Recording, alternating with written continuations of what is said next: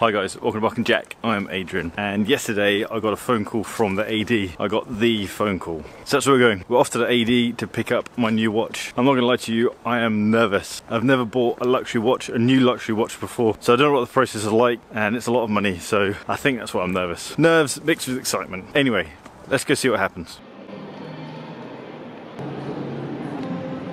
Mate, so shiny. Now, I can't explain the nerves that I felt on this day.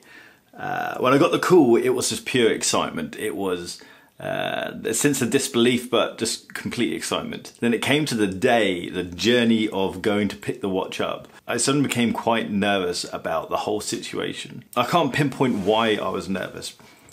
It's a lot of money, it's a big decision to make. I've been waiting a long time for this watch. Maybe I was a bit anxious around what the process was going to be, but I didn't know whether I was going to get the papers, I didn't know whether they were going to take the stickers off, I didn't know if it was just going to be very transactional or if it was going to be quite an enjoyable occasion. There was so many unknowns going on here, and I was just so pleasantly surprised. The funny thing is that in the watch world, this isn't even an expensive watch. Especially in the Booker AD, they have far more expensive watches. Probably about 95% of the JLCs that they have are more expensive than this. Certainly the Hublots are far more expensive. So this isn't an expensive watch, yet the occasion was fantastic. The whole journey was brilliant, and I'm kind of taken into that feeling of buying a new watch. It is a nice occasion, it is exciting. And the guy who helped me, Daniel, he completely understood my nerves.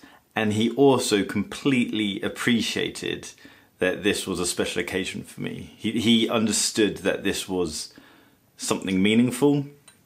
And that was cool. That was a really nice thing to kind of... He just allowed me to have my moment, which sounds a bit wet. It's the most expensive watch I've bought. And it's the first watch that I've bought new. So it was a cool occasion. It was a very cool occasion. And we got champagne. Free champagne is always good. So let me talk you through the process of what went on. I'm sure many of you have been through this process before, but I'm also sure a lot of people out there are in the same position as me and haven't had that process before. So the watch came in this little plastic transit box, which is quite unluxurious, but there's something nicely clinical about it. You certainly get the feeling that this watch hasn't been touched between the Rolex factory and you, and there's something quite nice about that. So then the watch is taken out and you get to try it on and everything. Stickers are still on, and I was keen to try and get rid of these nerves, and so I wanted to pay for the watch as soon as possible. The money was there. It was all I'd got my head around the transaction itself. I wanted to enjoy the process as much as possible. So I actually just wanted to get the money side out of the way, because I had a feeling that that's what was making me nervous. So I just thought, okay, let's get on with it and do it. And then once the transaction was out of the way, it then felt like I could just get involved and enjoy the watch. The nerves hadn't gone, so it wasn't about the money. It must have just been the excitement about having that watch. And maybe the decision making, I don't know. But once I paid for it, we had some champagne. He signed the warranty card and just started to really enjoy the interaction and just got excited. We were both excited about the watch, which was kind of appreciated because I'm sure he gets to see lots of these. Daniel, the sales chap, clearly understood that this was something special for me, and so then I think we just both enjoyed the moment. So then he took away my ID and took down my details. So the watch is now registered to me. So if the watch is stolen, I can register the watch as stolen, and the serial number is linked to my details. So the watch would come back to me. Apparently that only works in the UK. I'm not sure how it works in the rest of the world, but I think it's quite cool. Up until now, I'd kind of poo-pooed the idea of having a name on the guarantee card. Who cares? It doesn't really matter. It's just a guarantee card, and it's probably out of date anyway if you're buying a pre-owned watch. All of what I didn't think mattered about buying a new watch, I absolutely loved now. Having my name on the card makes the watch feel even more special. Having the watch be brand new and not just new to me, that feels special. I'm not going to do a review of the watch now. I'm not going to compare it to my relationship with my Kermit, because that has changed, which is I didn't think could happen, but I'm completely taken by the idea of buying a new watch. I used to be quite against it, but now the process is fantastic. Let's get out of the box. I'm wearing my Explorer. Let's get this thing off and let's get the Batman on. If you're new to this channel, hit subscribe. And so you got this outer thing, sleeve, cream box. Rolex Wavy box, and then I'm still excited about it. And there she is. Jesus, that is a cool watch. One of the cool things about buying this was the manager of the Bucharest branch. I actually first met her probably about a couple of years ago when I was looking at buying my Kermit. The Kermit was up against this guy. I settled with going for the Kermit. The person I had spoken to about the Batman was the manager of this branch.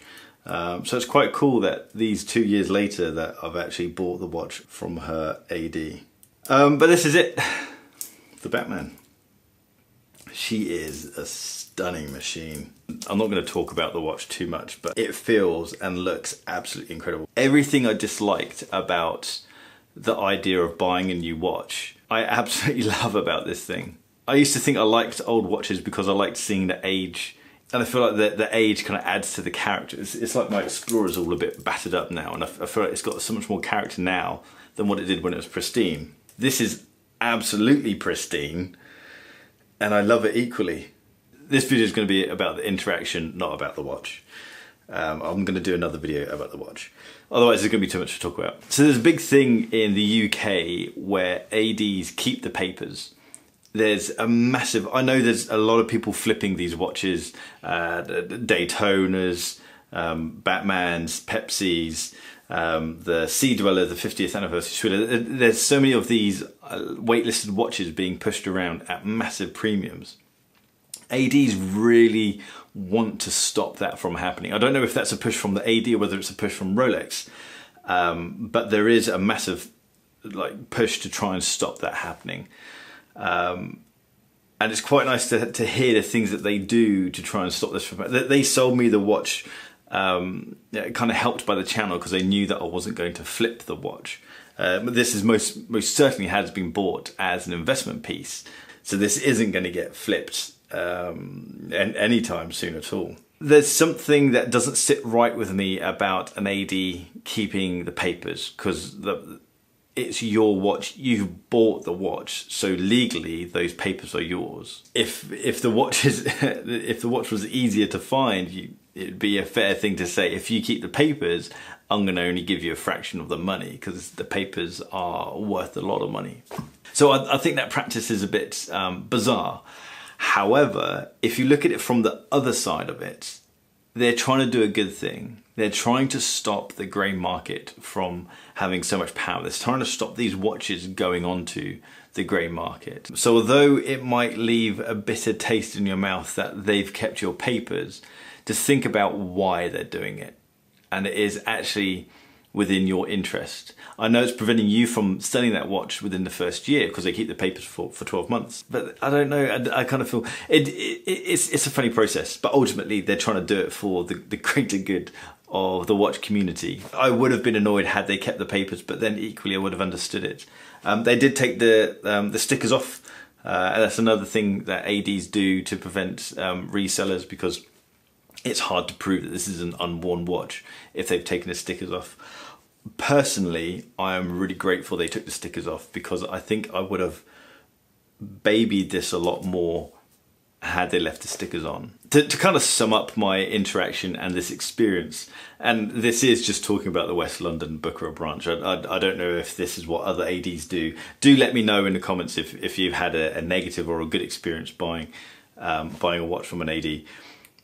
But they really understood the occasion for me. This isn't an expensive watch for that level of AD, but they completely understood the kind of what it meant for me to make that decision, and to have that watch.